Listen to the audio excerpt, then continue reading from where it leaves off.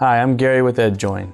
Today's quick tip video is going to be on how to convert your Microsoft Word document to a PDF. So let's begin. If you have attempted to upload your file and received an error message, your files are probably in an inappropriate format or too large. They must be in PDF.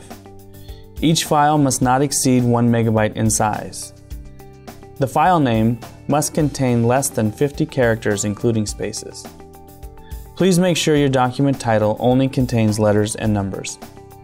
Start by opening up the document from where you have it saved on your computer.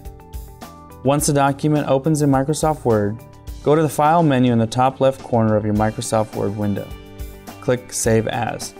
Note where you will be saving the document. Go to the bottom of the window and select PDF in the Save As type box. Save the file and close. Once the file has been saved, go back to EDJOIN and return to the Attachment section. Find the box that says Add New Attachment. Inside that box, you will complete 4 steps. First, choose the PDF file that was saved to your computer and click Open.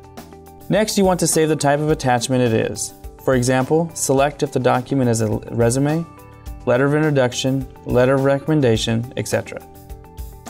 After selecting the type, either select Add this attachment to this application only, or Add this attachment to this application and my profile. Finally, click Add Attachment. If successful, you will be given a message stating that your file has been uploaded to your application successfully. I hope you found this quick tip helpful when converting your Microsoft Word document to a PDF. Don't forget to subscribe to our YouTube channel.